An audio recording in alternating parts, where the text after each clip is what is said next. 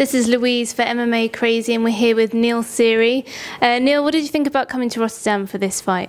I didn't think it'd look like this. Beautiful city, isn't it? Yeah, always good to go anywhere to have a fight. Who wouldn't get to fight a top 10 lad? So you're fighting Horiguchi, top 5, I think he is. I think he's ranked number 5. Yeah. What did you think of him as an opponent then for you? He's a dangerous opponent. He's really dangerous. You know, he fought Demetrius Johnson. He's high level striker. He's the way he moves. He's elusive. He doesn't get hit that often. You know, so it's a tough test. You know, but we're in this game for tough tests. You know. So how have you been preparing for someone like Horiguchi? The same way as I always did. You know, just turn up and whatever's going down at the gym, we get it done. So nothing specifically changed in your fight camp this time? No, definitely not. You know, I still sparred the same boxers and went to the gym and done the same rounds with all the other lads that I always done with, you know, so I didn't really change things up too much. Done a little bit more strength and conditioning. But no, everything stayed the same, you know. I'm happy with my preparation. So how do you think your styles are going to match up then? It's hard to say, you know. He likes to strike, but he also, nobody likes to be hit either, you know. So when I've seen before in other fights that when people throw their punches, he's not there, you know, because he's always in and out, you know. He's that karate Machida sort of style. So it's going to be hard. It's going to be hard to get into a fight with him, you know, because he's not there. So we'll just have to make it dirty, basically. So have you watched tape on him then? Have you studied him? Yeah, it's probably the first time I've ever actually watched. Right. Obviously, because you're watching the UFC and he fought Demetrius Johnson, and when they're in the same way category as you know, you're taking more interest in them fights. You know, I've seen him fighting Chico Camus as well.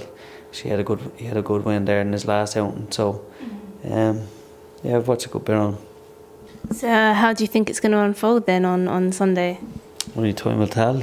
You know, I can't give a prediction or any stuff like that. You know, I just turn up and fight, and whatever happens, happens.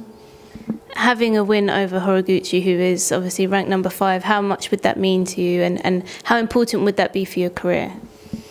It means the same as all the rest of the wins. You know, it's a win, and it's a move on to the next opportunity that arises. You know, obviously he's top 5 and he's highly ranked and stuff like that. The win probably would mean a bit more, but I'm not really thinking about stuff like that at the minute. I'm just thinking about fighting. Were you surprised at all to have such a highly ranked fighter as your next opponent? Yeah, I probably came out and I said to myself, maybe a lot of people don't want to face him, you know, because as I said, he's elusive.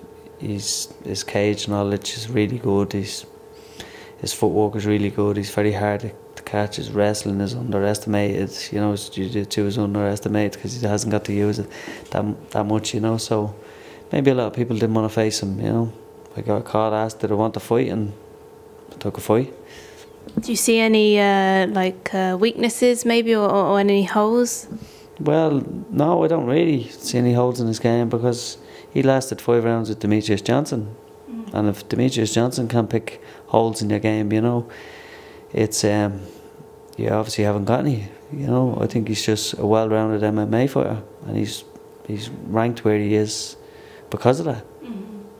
So what kind of... I want myself off, don't you? No. Well, I'm going to say, you know, what kind of advantages do you think you might have over him? What kind of strengths do you have? Well, I know from experience, and people that I hit generally go down, you know, and anybody I hit generally goes for a takedown and stuff like that, you know, so I think I have an advantage in the power. Right. I hit really hard for the flyweight. I don't look I hit hard, but I do hit hard, you know, and I'm always in a fight. Yeah. I'm always still there, you know. Whether they take me down, put me back for 2.5 minutes, I get back to my feet, I'm still dangerous, you know. So you're looking for maybe a TKO or a KO? I think it's every fighter's, you know, that's what we all go out and try to do, you know. Everybody wants a spectacular knockout. They don't want to be knocked out, but we all want spectacular stuff, but, you know, we'll just take on at this stage.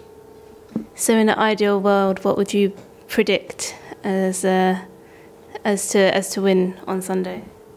Do you live in an ideal world? Well, I don't know. I like to keep a positive mind, you know. Yeah. Yeah. I mean, how would you imagine it unfolding, you know, and getting the finish? Do you know what? We've said it loads of times before. We have no problem losing an exciting fight. Okay. I have a bad problem losing a boring fight. And that's why I tend not to be in them, you know. If I go out and fight my fight and push the pace and it's exciting and I come away with a loss, so be it, you know. But I'd be really disappointed if I come away with a boring fight, you know. I've no time for stuff like that.